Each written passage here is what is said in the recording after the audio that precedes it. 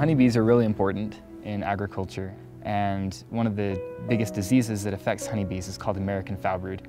This bacteria infects the larvae, just the very young honeybees, and destroys them, and is very, very, very contagious. The bees themselves can spread it from hive to hive, and that can cause the entire colony to collapse. The only treatment for foul brood in the past has been antibiotics.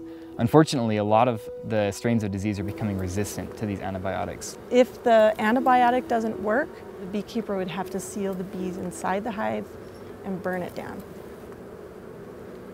The losses from American foul brood in the bee industry can be hundreds of millions of dollars. This is good bee debris. At BYU, we're doing research on phages that will infect and kill American foul brood. Phages are viruses that infect bacteria. Phages are the most abundant life form on Earth.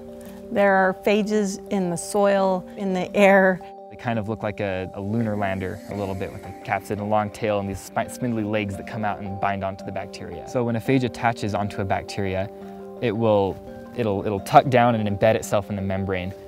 And it will inject the DNA information from the phage into the bacteria and use its own DNA copies inside the bacteria to make more phage progeny. When the phage progeny develop enough, they can actually break open and the bacteria is dead and it releases thousands more phages.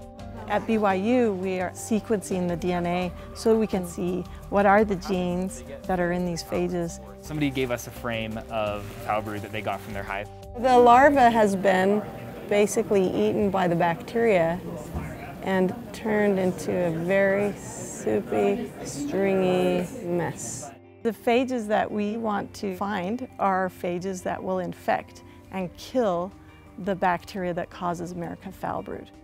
The way that we isolate specific phages out of a sample that may contain hundreds or even millions of phages is we mix the sample with the bacteria that we're trying to isolate. If there are phages present, they'll amplify. We'll put the bacteria on the petri dish and then we'll add our phage sample on top.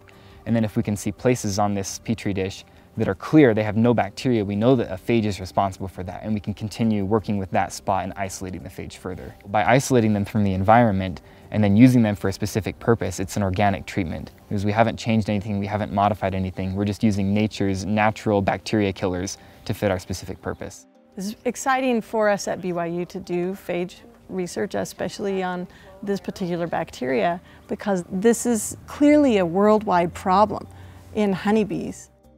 We've published 5 full genome sequences, and so far only one other genome sequence for a phage against American foul brood has been published.